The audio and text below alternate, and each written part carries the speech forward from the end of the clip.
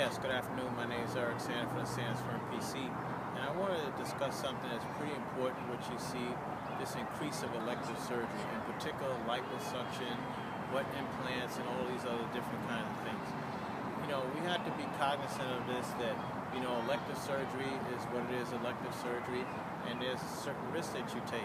The problem is we're trying to get it done at a discount rate, and there's a old saying I learned in elementary school, caveat emptor, which is basically let the buyer beware. If it's too good to be true, it's too cheap, it's probably not good for you.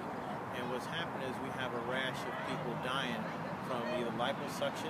There's recently a $2 million award in the newspaper, as well as a significant increase in women, in particular the Latina females that are going down and having butt implants in different countries throughout the world for a cheaper price.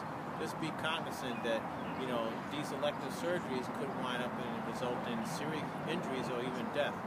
And if you have such an injury or death, then you may want to consult a lawyer and have an action negligence.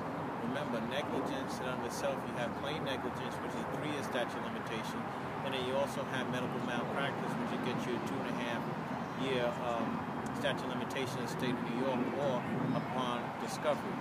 Just be cognizant is that you have to be very careful, do your due diligence, and check out these doctors and these physicians, these other medical facilities, because if you're not careful, you may wind up with significant injuries or even death.